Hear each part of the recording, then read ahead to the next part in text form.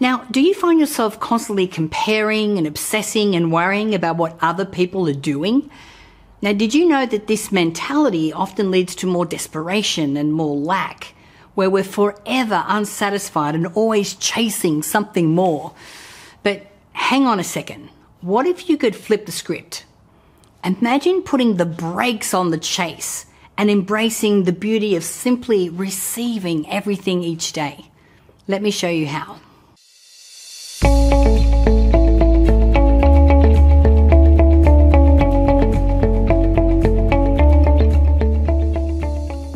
Hi and welcome to my channel. My name is Natalie Ledwell, and if it is your first time here, please make sure that you hit the subscribe button so that you don't miss out on any of my upcoming videos.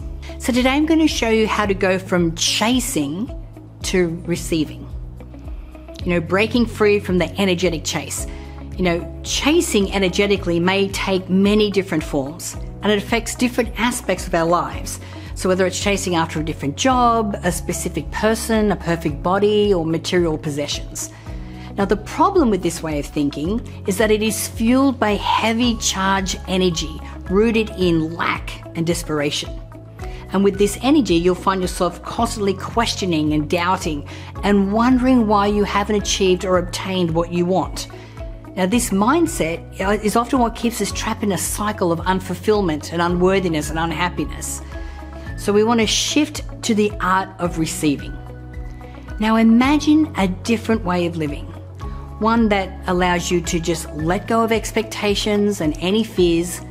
Imagine yourself living the life as if you already have what you want and it exists right now in this reality. Fully embrace the present moment and find joy in the here and now. So instead of dwelling on what you don't have, you can focus on gratitude and appreciation for what you already have. And this will allow you to attract even more abundance and more love and more happiness into your life. Now, this is exactly what this mindset shift can do for you.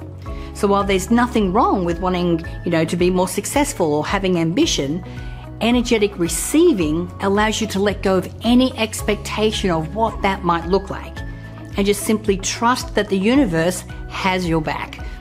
Now, if you're ready to break free from the energetic state of just constantly chasing, and you want to start your journey towards surrendering and receiving, then addressing any energetic blocks that you have in your body is the best place to start.